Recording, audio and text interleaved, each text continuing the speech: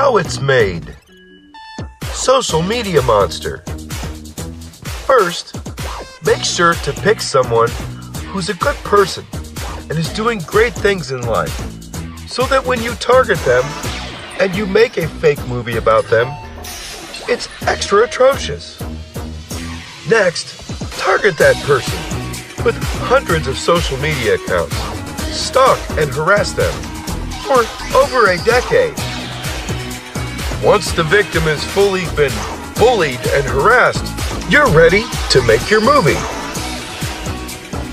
First, the filmmaker creates a script, a web of lies, false statements, and manipulations, which you can use to target the victim of your film. Next, release the movie. Only play it at a theater to 45 people. Make sure not too many people in the town see it. They'll catch on to what you're up to. You're gonna need awards.